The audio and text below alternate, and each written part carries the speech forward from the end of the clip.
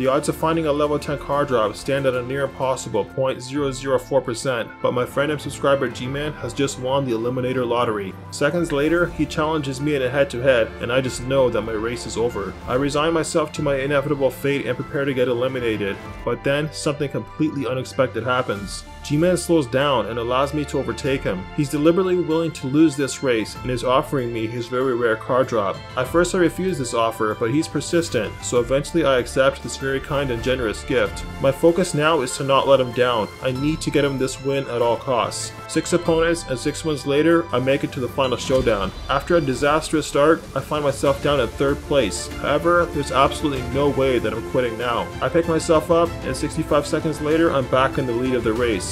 It turned out to be a close finish, but in the end, it was the Funko that took home the Eliminator title. Thanks again G-Man for making this possible, and remember,